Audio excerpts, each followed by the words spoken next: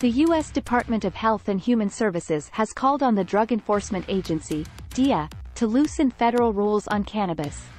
The drug is illegal at the federal level despite 40 of 50 U.S. states having passed laws legalizing its use in some form.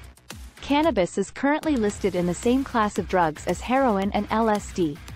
If the DEA changes its classification, it could mark the most significant shift in U.S. drug policy in decades.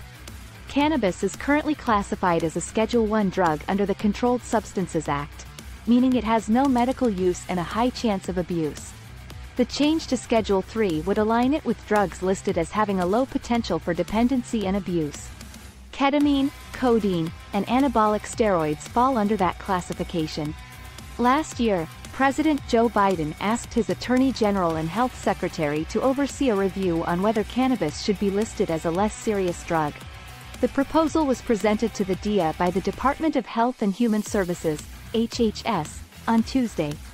As part of this process, HHS conducted a scientific and medical evaluation for consideration by DEA, the agency said in a statement.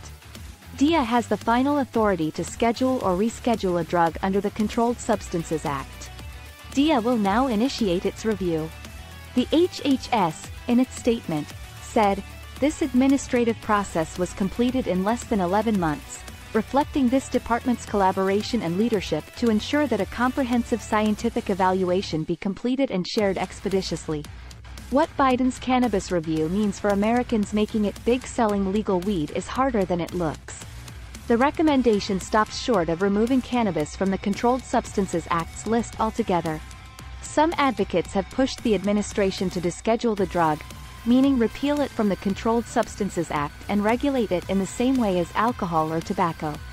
Rescheduling it could open it up to further research and allow banking in the cannabis industry to operate more freely.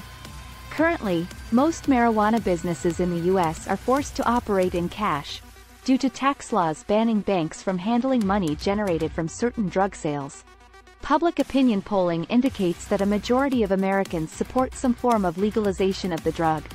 Cannabis is legal for adult recreational use in 23 states, including all West Coast states and in Washington,